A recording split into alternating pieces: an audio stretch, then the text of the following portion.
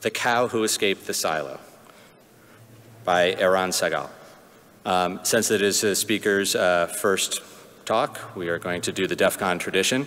But before we do that, I have two announcements. Number one, if you're sitting, please wear your masks. It's required. And the second announcement is please don't loiter or sit along the walls or the back. Just find yourself a seat, come on down, come a little closer, and enjoy the show. All right.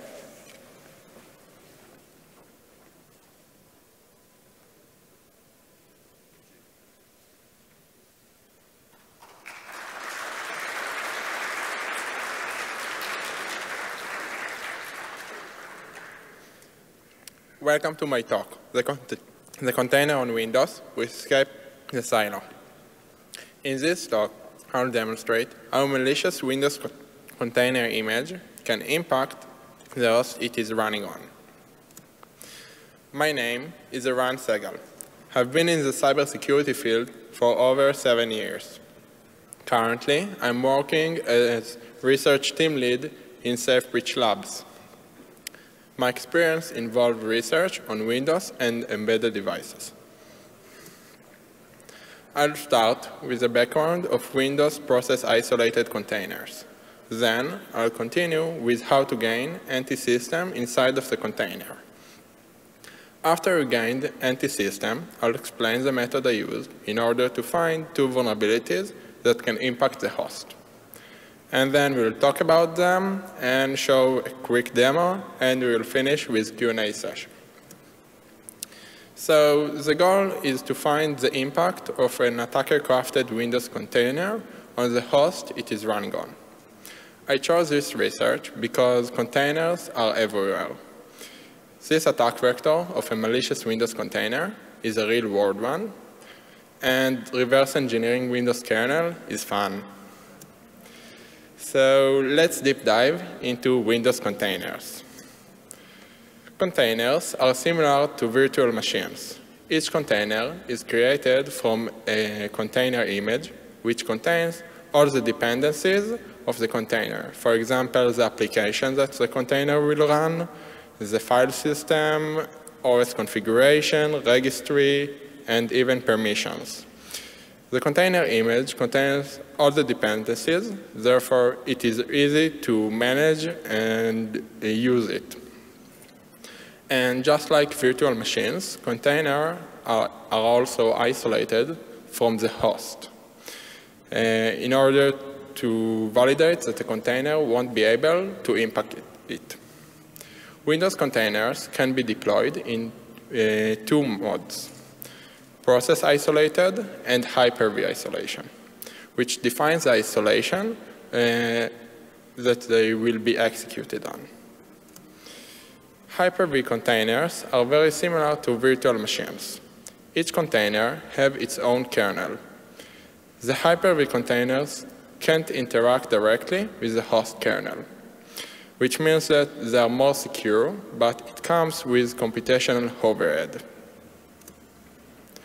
Process-isolated containers are similar to Linux containers. The entire container runs from the user mode.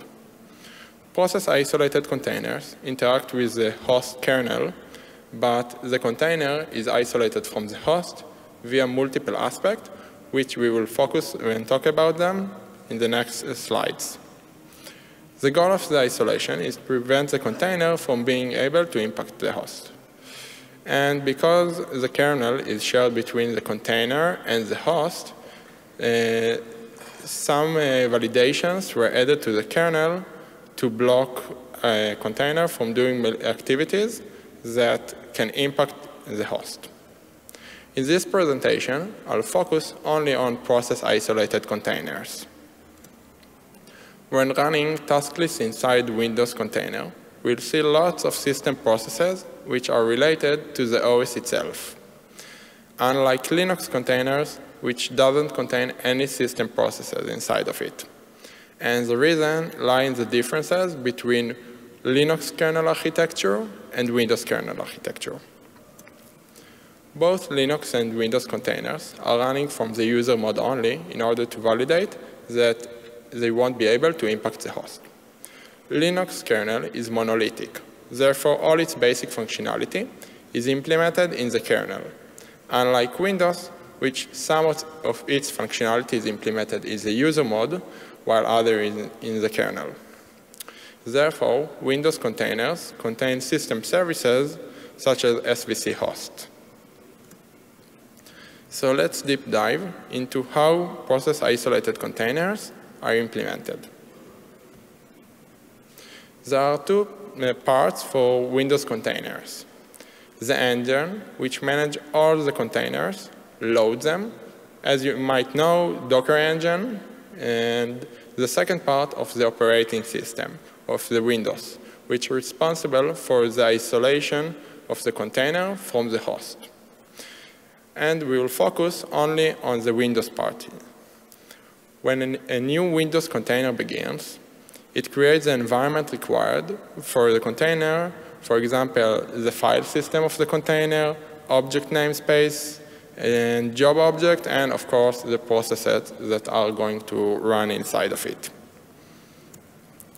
Windows container isolation is separated into three parts: job objects, namespaces, and layers. I'm going to focus on bypass the kernel isolation of the job objects. So let's focus on what are job objects. Job objects were created in Windows a long time ago to group processes as units and manage the resources. For example, manage the CPU time, memory limits, and so on. But in order to support isolation as well, the job object is required to be converted into silo. Silo objects provide basic isolation, but it is not enough for containers, which require much more. So in order for a silo to have all the capabilities required to support containers, it must be converted into server silo. So any server silo is also a silo. After we converted our silo into server silo, which support redirection of resources, now we can use the process. Now the processes inside of the container can use object manager, registry, network stack that were loaded from the container image and not from the host. But this isolation is not enough because the container can interact directly with the kernel. So some validations is required to be added in the kernel itself. So let's understand how the kernel blocks dangerous syscalls. So if a container does a dangerous syscall, for example, loading driver that can impact the host, the kernel won't allow this activity. And as you can see in the slide, it's validate if the process, the thread that did the syscall is inside server silo, which means that it is inside of a container. Let's deep dive into how it detects it. When the kernel needs to detect that the current process is isolated as a container, it checks for server silo or silo in the e-thread or e-process structs, which are the structs that represent the process and threads. The kernel needs to check all the job objects which attach to the thread or the process because it is possible to attach multiple job objects to a single thread or process structs. Another example of a flow in the kernel which requires to validate if the process is inside of the container or not is a flow of the process list. In this flow, the kernel just skips the processes that are outside of the container. And because of that, when a process inside of the container queries for all the process list, it gets only the processes that are inside of the container. So before we try to break out of the container, we need to know if we are running inside of the container. Using a single task list command, I'll show you how to detect if we are running inside the container. and with which isolation method we are using.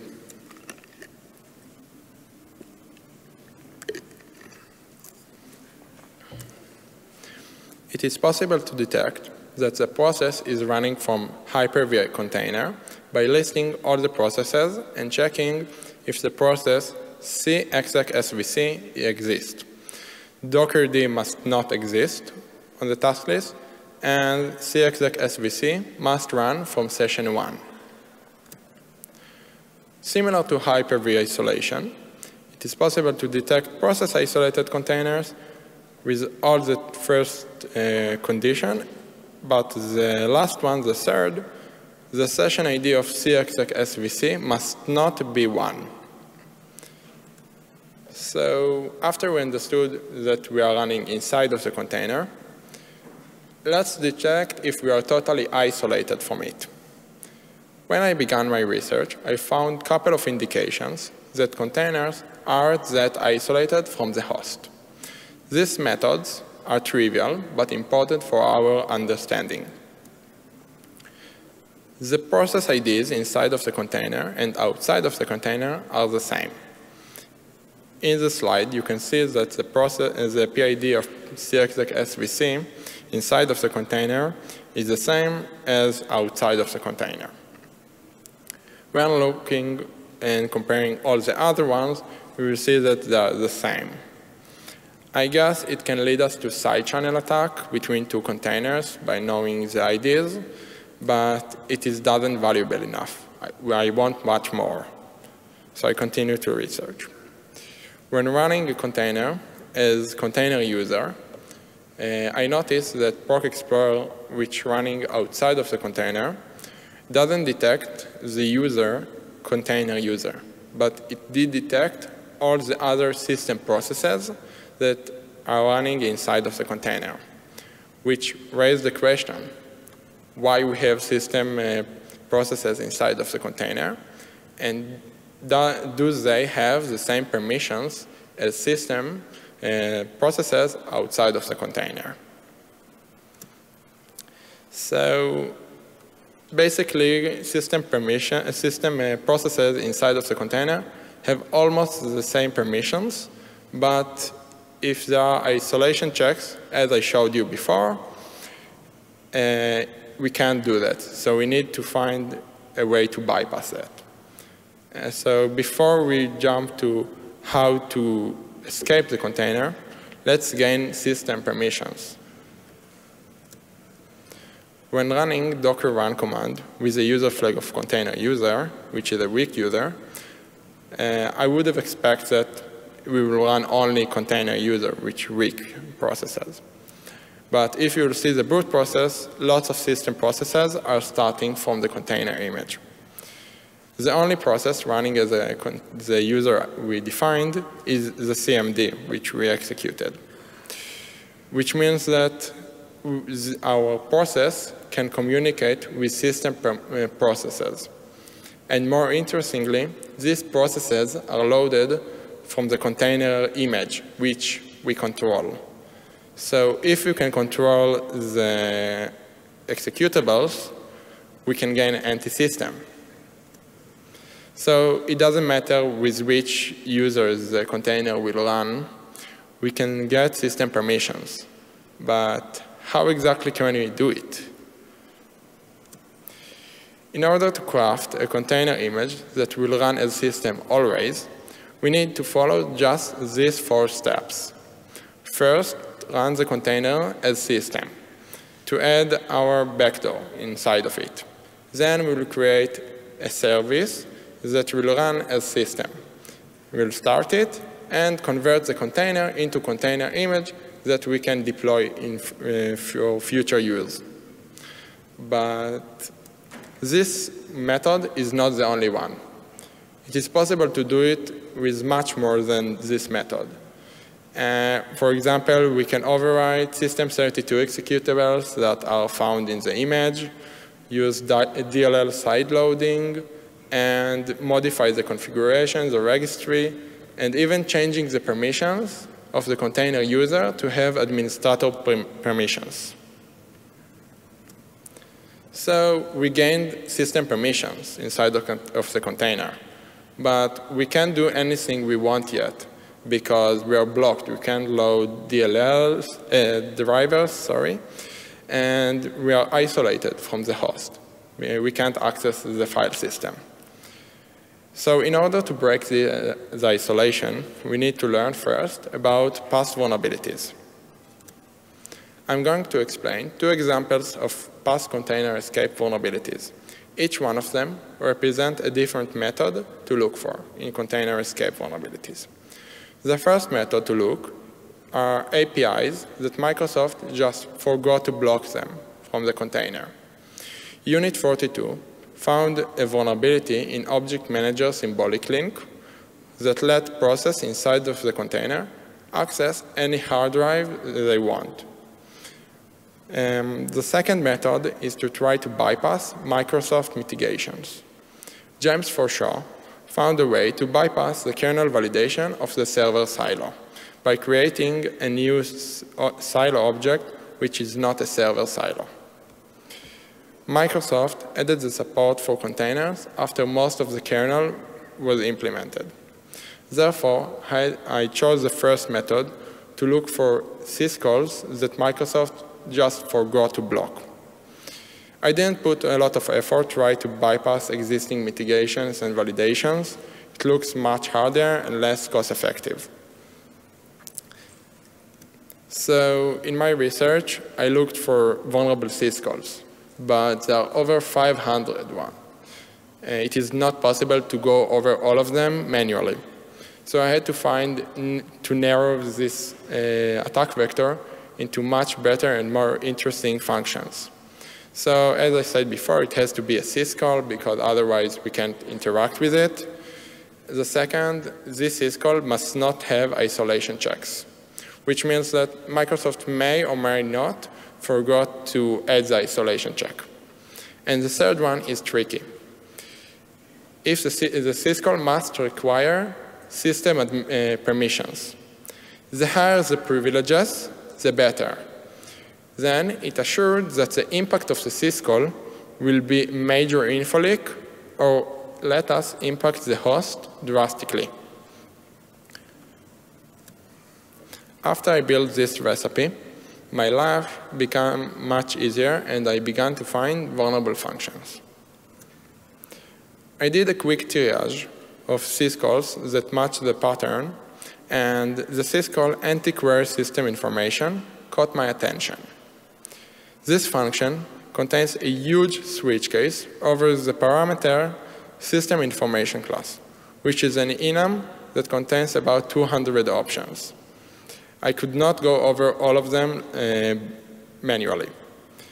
But luckily I had symbols. I knew which one does what. So I wrote a small code, go over all the interesting ones, and I found an interesting option. If I called the system call with the enum value of system handle information, it returned to me a list of all the handles and addresses of the objects from all the processes on the host. It is not possible to use these handles or addresses because we can't open processes that are outside of the container. And we can't also duplicate that. So what I found is a minor info leak. We can gain all the process IDs on the host. But I want much more, so I continue to look. Additional interesting syscall that matched the pattern was anti-system debug control, which sounds much better.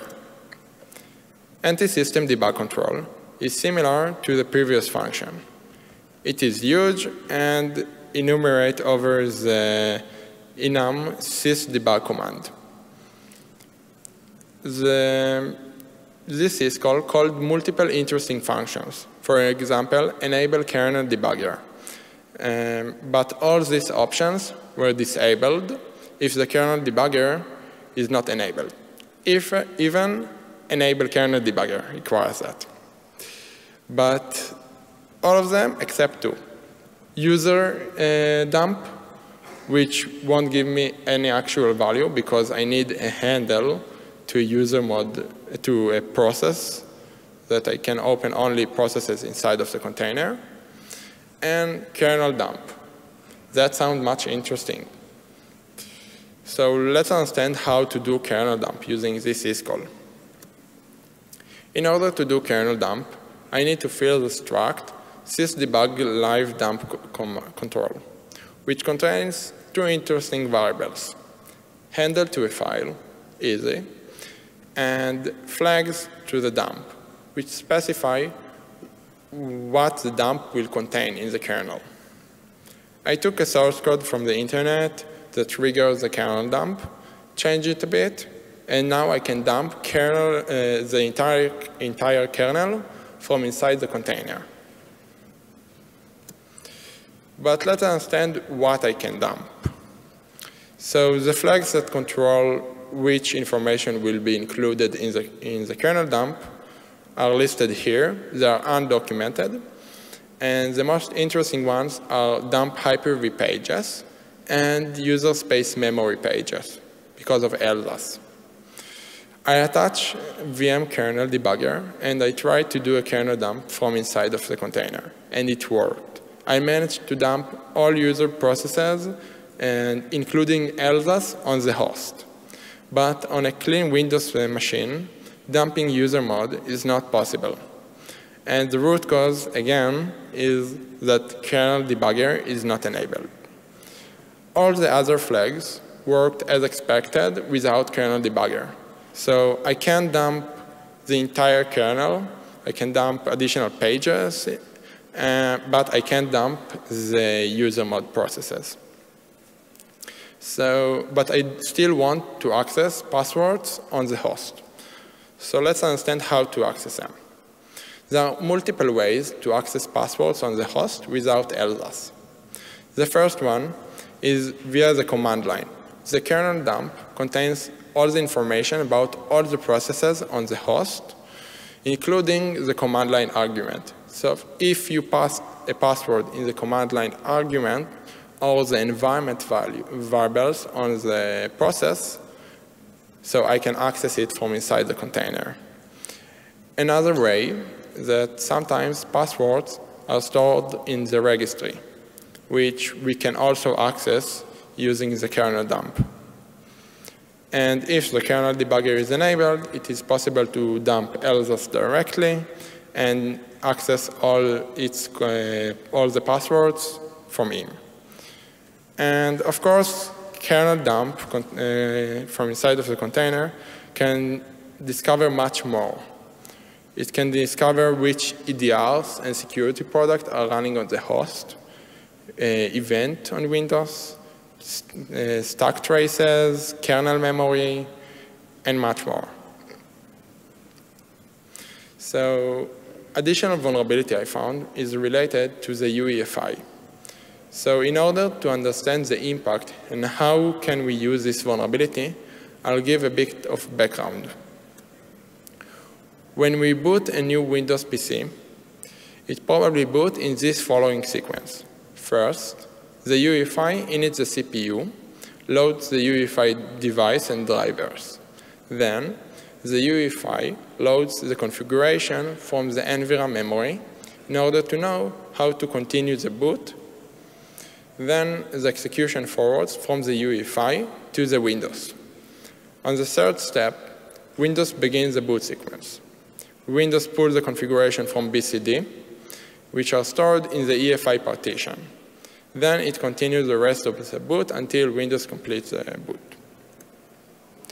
Let's focus on the NVRAM storage. The UEFI NVRAM contains the configuration of the UEFI.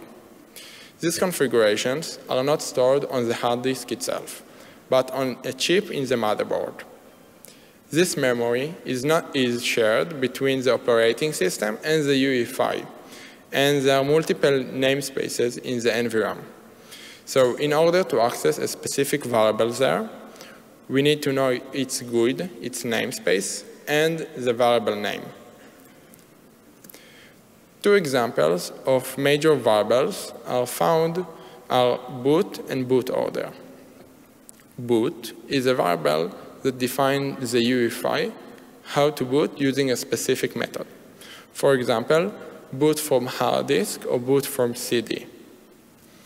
The content of the boot variable sometimes point to files on the hard disk, but they are stored in the UEFI partition on the fetch32. So the container can't access them, so we can't modify them. The boot order defined in which order the UEFI will try to boot, whether it's going to try to boot from the CD first, hard disk, network, and so on.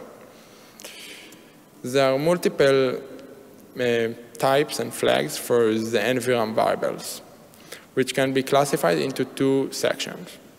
Storage method, which defines whether the NVRAM variable is going to be volatile or not, and the access, when we can access the variable, whether we can access it only on the boot or we can access it on the OS part from the Windows itself.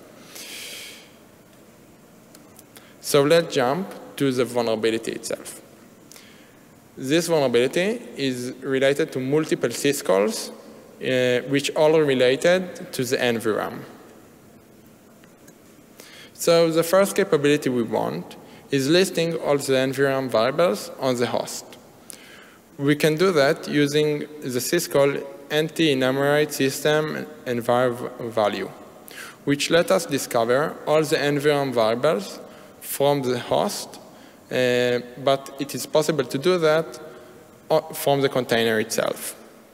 But this operation won't be useful without reading them, which leads us to the second syscall, anti-query system environment value, which let us read a value from of a specific NVRAM variable, which is stored on the host. Microsoft didn't block this syscall from the container as well.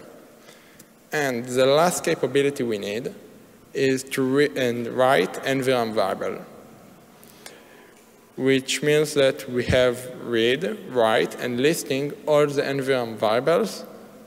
So it raised the question, what can we do with it? After the container is killed and start over, sometimes the storage is reverted, which means it is not possible to store permanent data. Writing and reading NVRAM will let us store persistent storage that will store between container reboots, even reboots of the host. And because NVRAM is stored on the motherboard itself, we can even stay after formats. Additional impact is communication between two containers, isolated containers. Because both of the containers can read and write from the same memory variables on the NVRAM, we can exfiltrate data between them. And the most interesting impact is triggering permanent denial of service of the host. Because the UEFI parses the NVRAM variables, it is possible to change some of them to make the host unbootable forever. Changing the variables, boot and boot order, which we talked about before, doesn't prevent the UEFI from booting Windows because of backup configurations which we cannot touch. Therefore, I had to look for other flows and variables. Another NVRAM variable exists on some UEFI is HDDP. Writing non-valid value to it will do the job, and it will cause permanent denial of service to the host. The impact of this writing will happen only after the host restarts itself. It will shut down as expected. Everything will work perfectly. And when the host will try to boot up again, it won't be possible. The UEFI won't be able to pass the execution to the Windows part. So it doesn't matter how much restart you will do to the machine, to the host, it won't start. The impacted UEFI was VMware UEFI. So if we will run Windows container inside Windows VM, running in Windows machine, for example, ES6 or VMware Workstation, the UEFI of the Windows VM is a vulnerable component. When writing the HTTP variable from the container, it will cause permanent denial of service to the VMware VM. Sadly, the host machine won't be impacted on. So let's deep dive and understand the root cause. The UEFI built from multiple parts. The vulnerable part is BDS driver, which is responsible for selecting which device to boot from.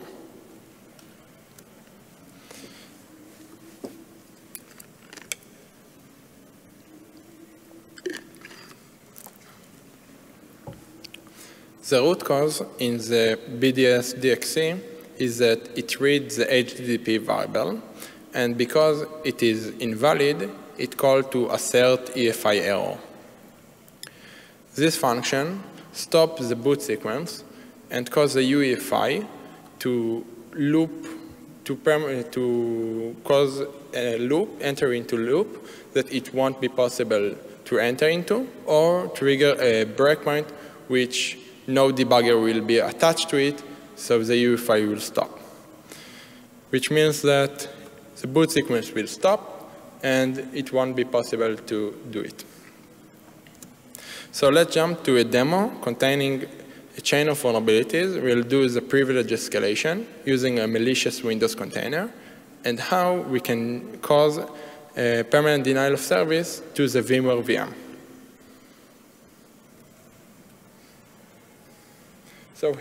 So here you can see a container that we are about to start, which will run with weak privileges with a malicious, and it will load a malicious Windows container.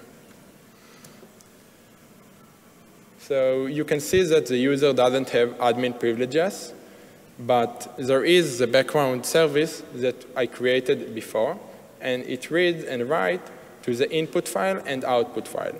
So we wrote the whoami command, and we will read the output, and we can see that we have system.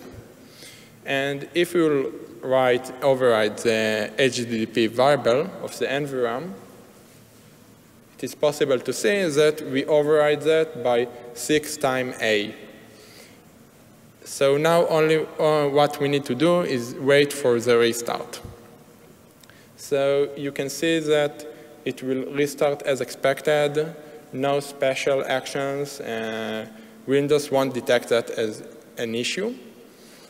And once it will start up again, the Windows part won't be able to boot. The UEFI will just be stuck on that. So here with the UEFI start, init the resources, and when it will continue, that's it. We won't pass this step.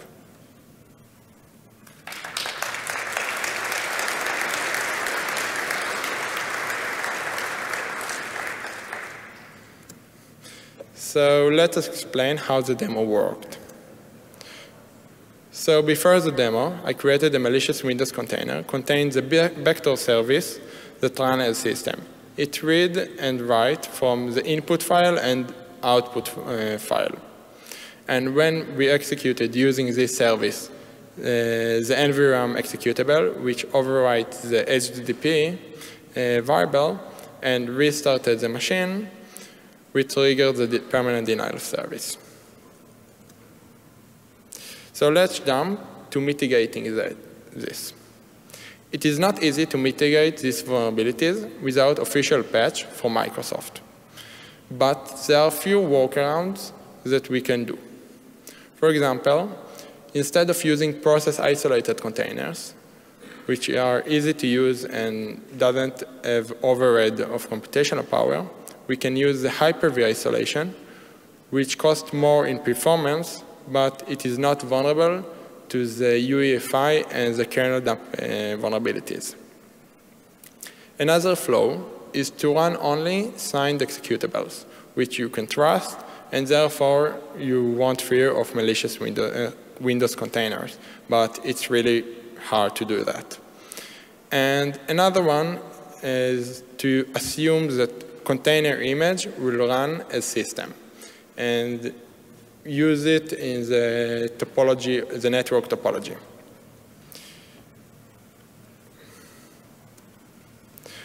Container image scanning is used in order to ensure that no such issues, such as privilege escalation in the Windows container, exist on the container.